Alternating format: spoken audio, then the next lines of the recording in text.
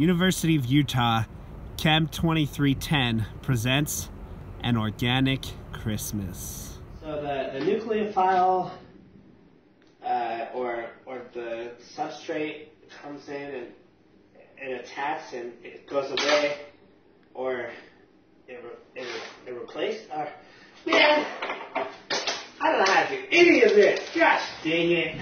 Son, why you, what's up? I'm just trying to do chemistry, Dad, and I'm trying to figure out the difference between substitution and elimination. And man, I don't know any of this. I'll never be able to get this. You know what? My grandpa, Henry Eyring, taught us a song when we were younger about this exact subject. I would love to sing it for you, my good son. Oh, yeah. Have yourself an SN1 reaction. Let your substrate guide. From now on, the nucleophile will be out of sight. It'll be out of sight, baby. Have yourself an SN2 reaction. Let your nucleophile be strong. Polar aprotic solvents will never ever lead you wrong. They'll never lead you wrong, baby. Never.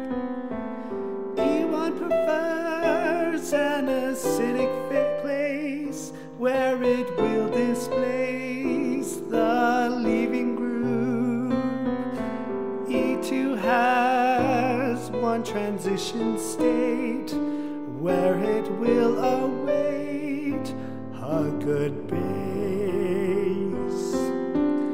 Through the bonds our molecules stick together if the electrons allow.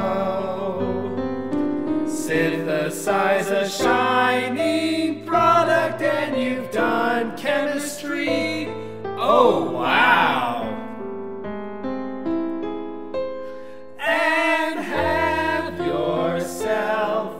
An organic little Christmas now.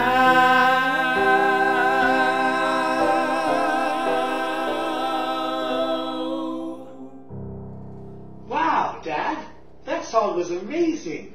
Now I know everything I need to know about organic chemistry. It's a Christmas miracle.